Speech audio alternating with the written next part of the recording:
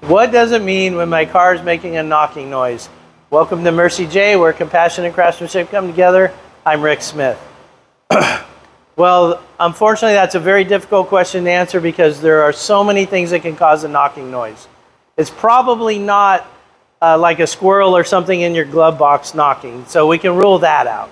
Okay, but if it's when the engine's running, we could have anything from, say, an alternator or AC compressor, or we can, on this particular car, we have some noises because it has cam phasers that it has a problem with. This is a 2014 Camry, I believe.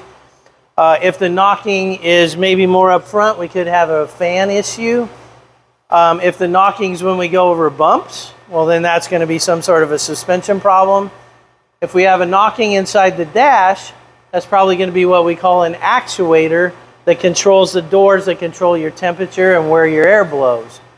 So I hope this has helped you maybe isolate it a little bit. So the first thing you got to determine is under what conditions is it knocking and where approximately on the car that it's coming from, and then you can try to figure out exactly what needs to be done. I hope this has been informational for you. Until next time, safe travels and blessings to you.